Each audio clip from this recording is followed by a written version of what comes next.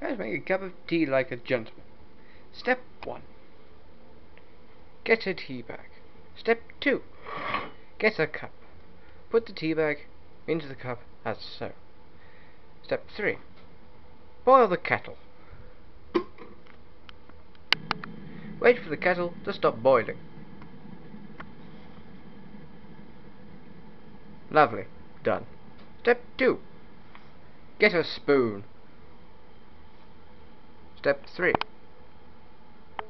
Put water into the kettle, into the teapot. Not a pot, that is a cup. Shut up. Grip kettle.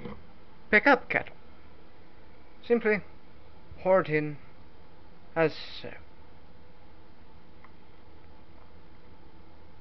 Lovely. As this is a cup of Earl Grey tea, you will not need any milk.